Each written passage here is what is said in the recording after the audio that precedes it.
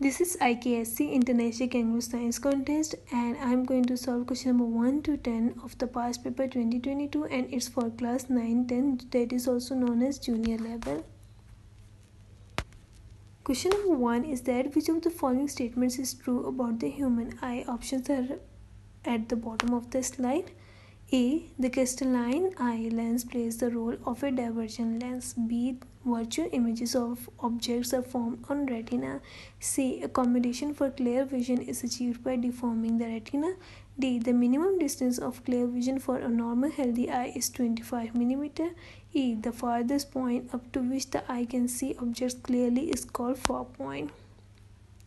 We are going to scrutinize every option one by one in the next slides. The light entering our eyes must be converged at a single point.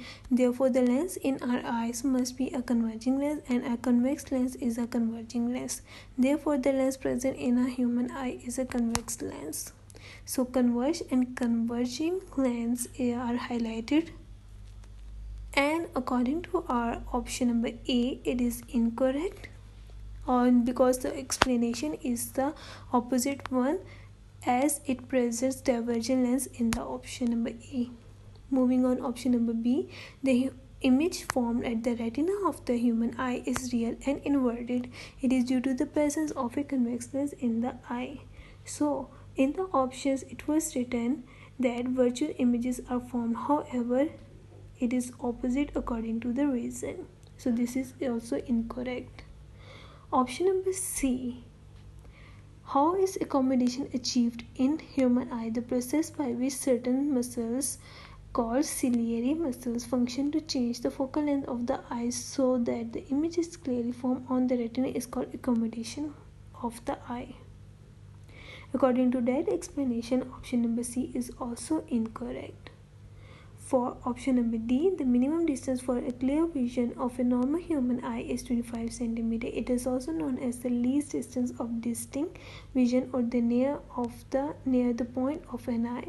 The human eye is a specialized sense organ that is capable of receiving virtual images and then carried to the brain. According to that, in the option it was written 25 mm. However, it is more than that is 25 cm, and centimeter is bigger than millimeter. So option number D is also incorrect. However, option number E is correct because of the reasoning that far point of the eye is the maximum distance at which the eye can see the objects clearly. The far point of the normal human eye is infinity. Myopia is a disorder in which the eye is unable to see distant objects properly. Thus, for a myopic eye, far point is less than infinity. So, according to that, all the options except E are incorrect. So, our correct option is option number E. Question number 2. The best sources of energy for our body are options are available: proteins, salt, vegetables, D, carbohydrates, E, vitamins. And for that, carbohydrates are the main energy source of the human, and that is from the Google. According to that reasoning, option number D is correct, that is carbohydrates. Moving on, question number 3. All the isotopes of uranium have. Options are given below. A. The same atomic number, the same mass number. B. The same mass number but different atomic numbers. C. The same atomic number but different mass numbers. D. Different atomic and mass numbers. E. An equal number of protons and neutrons. For this question, we are going to first know that what are isotopes.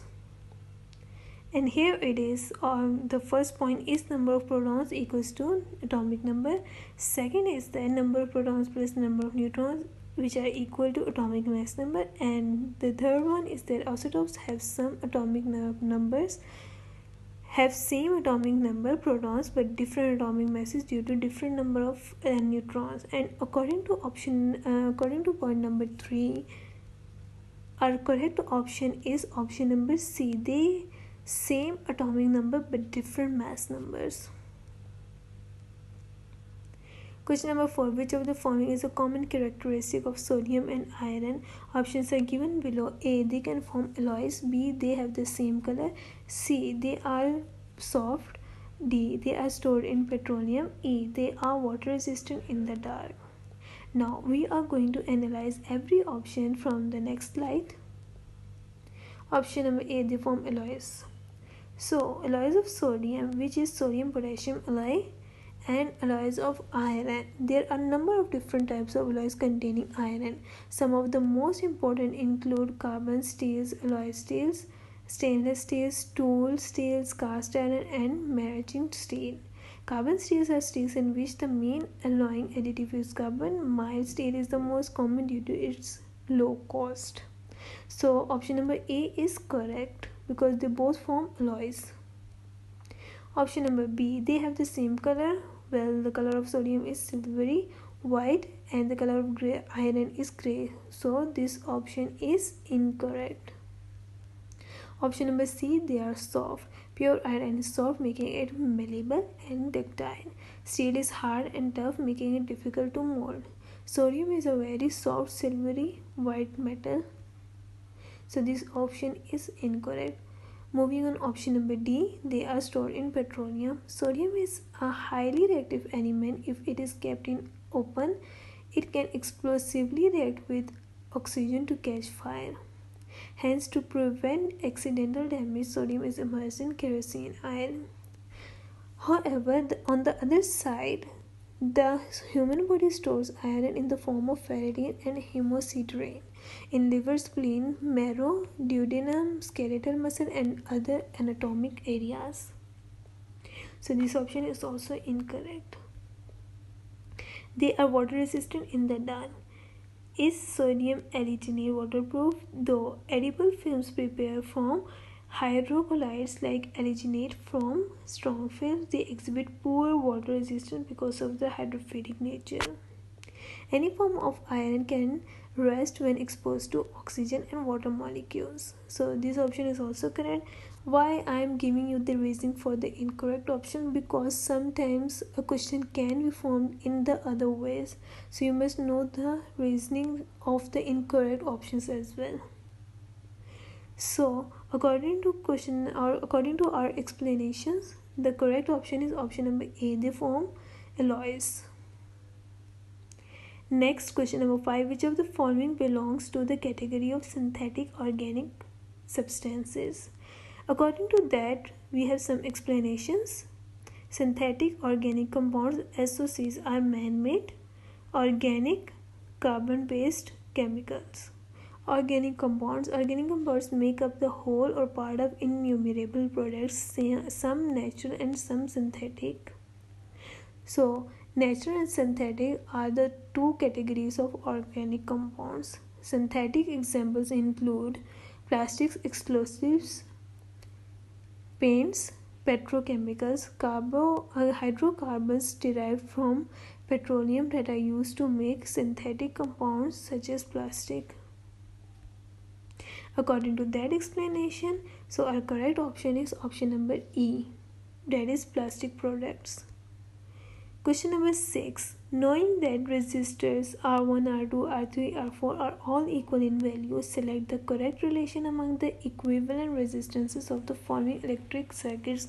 1, 2, 3 circuits are given and there are options and different options are also given. Now, first of all, we are going to calculate the resistances of part number 1, 2, 3, and then when we get the value, then we will get the correct relation that is given in the option.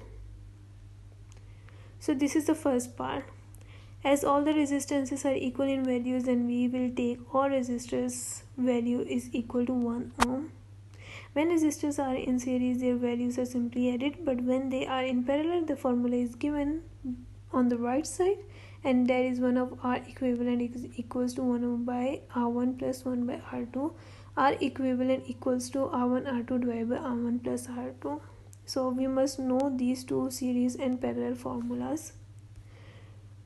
Now we are going to solve it. Ri by putting the values, resistance values will be 1. According to that, the answer we will get is, after solving it, 5 by 2 and the correct answer in the point is R1 value is 2.5 ohms. Now we are going to use the formulas for the second part. When three resistors are in parallel, their values are found through formula which is given on the right side. So here is the R equivalent formula for three resistances in parallel, and the four resistance is in series. So 4 is added with the three other resistance formula.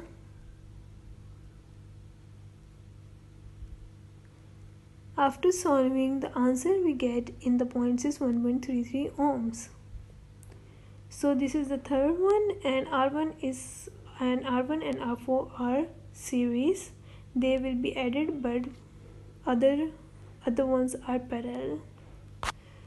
So by using the formula and solving it, the answer we get is 0.4 ohms. Now we calculated all three of them. So the relation we get is R1 is 2.5 ohms, R2 is 1.33 ohms, and R3 is 0.4 ohms. So the relation is R3 is the very small is smaller than R2 and R2 is smaller than R1, and this is option number B. Question number 7. Which of the following is an advantage of plastic materials?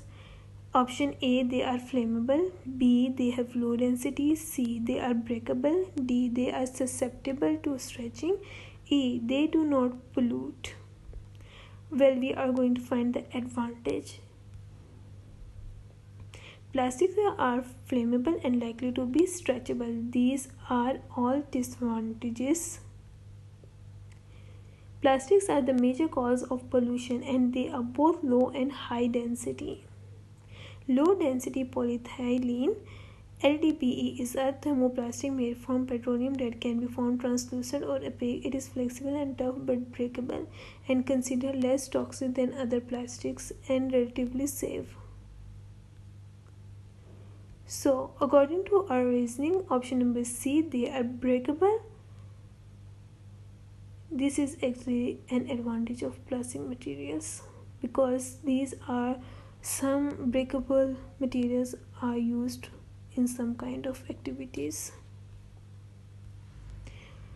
Moving on, question number 8. The electric current I through a conductor varies with time t as shown in the graph.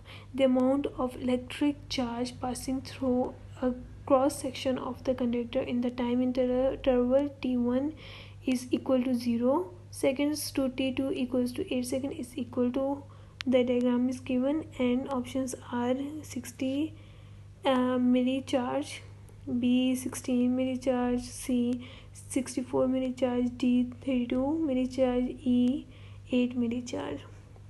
Now we are going to solve this question in the next slide. So this is actually the diagram, we got it, and 0 is the point over there, the starting point. Blue stripes show that there is a rectangle where one side width is 5 units and the other side length is 8 units. So both the sides are not equal, and that is rectangle. However, if the sides are equal, then it will be a square. Yellow stripes show that this is a triangle where its base B is 8 units and height is 5 units. Now the formula to find charge is Q equals to IT, where I is the current and T is the time. Q is equals to, or the other formulas is that Q equals to integration sine I dt. Q equals to area under the curve, but we are going to use the third formula, area under the curve, because area under the curve is directly proportional to the integration.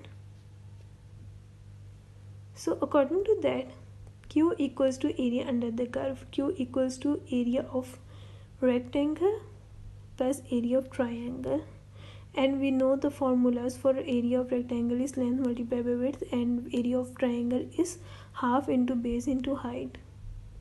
By putting the values which were given in the last slide, the answer we get is 60 coulombs. So here option number A is correct. 60 millicoulombs is the correct answer. Question number 9. Which of the following are chemical pollutants of drinking water? A. Parasites. B. Radioactive waste. C. Herbicides. D. Bacteria. E. Microorganisms. Here is some explanation. Persistent herbicides in the environment which have high solubility, mobility and sorption capacity to soil particles and or volatilization can present great potential for contamination of drinking water if not used properly. So according to that, our correct option is option number C, herbicides. Here it is our last question number 10 of this video. Which of the following is true about astigmatism? Option number A, astigmatism cannot be corrected. B, can be corrected by spherical lenses. C, it can be corrected by cylindrical lenses. D, it can be corrected by converging lenses. E, it can be corrected by divergent lenses. So what we got from the Google: which lens is used to cure astigmatism? Cylindrical lens power. To correct the problem of astigmatism, a cylindrical lens power is used. It is used to correct the difference between the power of the two principal meridians of the eye, so it can be removed by using a lens which is cylindrical. Regarding this explanation, option number C is correct. Astigmatism can be corrected by cylindrical lenses. So this was our last question, and if you find any ambiguity in our slides or discuss any other thing regarding IkSC past papers, kindly do comments. Thanks. Bye bye.